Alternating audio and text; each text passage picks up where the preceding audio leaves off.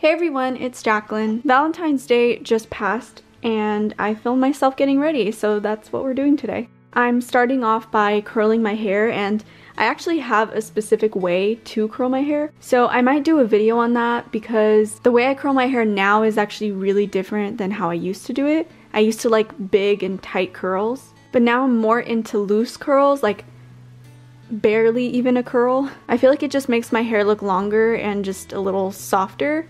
I don't know, I just prefer it. It's more casual, like I could curl my hair like this just going to school. Doesn't have to have like a fancy look.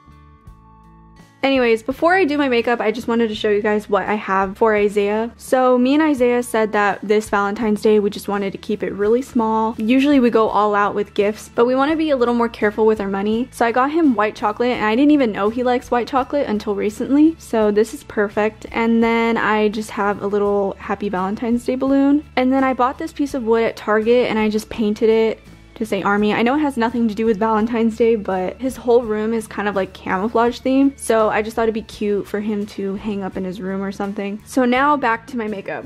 I am moisturizing my face with a Neutrogena cream. I don't really know, but I just do this to help my foundation stick on. I don't really have like any acne problems. But yeah, I'm just blending out my foundation with this disgusting brush that I don't even really wash that much. Probably has tons of bacteria on it, but anyway.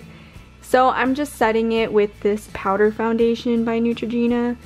And I usually don't wear foundation, I just wear this powder, but you know, it's Valentine's Day. I wanted to wear foundation. And then this is also by Neutrogena. Everything I own is pretty much by Neutrogena because, I don't know, I've just always used it and I haven't tried any other products. But I just kind of use this to bronze my face. I don't really contour. I just like to look a little more tan than I am already. So I just put it all over my face. And now I'm gonna be brushing out my eyebrows, even though they look super crusty because I need to get them done, but I'm trying to grow them out for my birthday. So now I'm curling my eyelashes. And I always like to do this thing where I cover one side and I compare it to the other one that I just curled. And I do this almost every time and it's so entertaining to me. I don't know why, I just always do it. But I've had this eyelash curler for so long and I haven't bought a new one because I feel like no other eyelash curler works as good as this one. Like, I've tried many others, but it just doesn't do justice. So I just haven't let this one go. And every time I curl my eyelashes, some of my eyelashes fall out because, you know, I'm literally like murdering them and they get stuck in my old eyelash curler and I always have to pick them out, but it's worth it because I like how it curls my eyelashes. Now onto mascara. I use, it's called Scandalize, and people on my dance team, they used to borrow my mascara a lot because they said that it was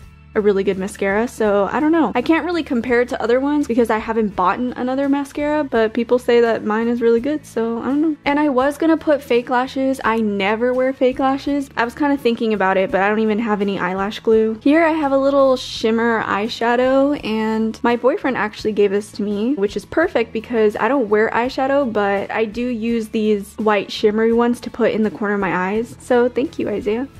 And then I also put them under my eyebrows just because, I don't know, I see other people do this and it looks pretty. Now I have these fat mini hoop earrings. I got them my junior year of high school for homecoming, and then I started wearing them like every day to school because I just love them so much. But now I only wear it for like special occasions.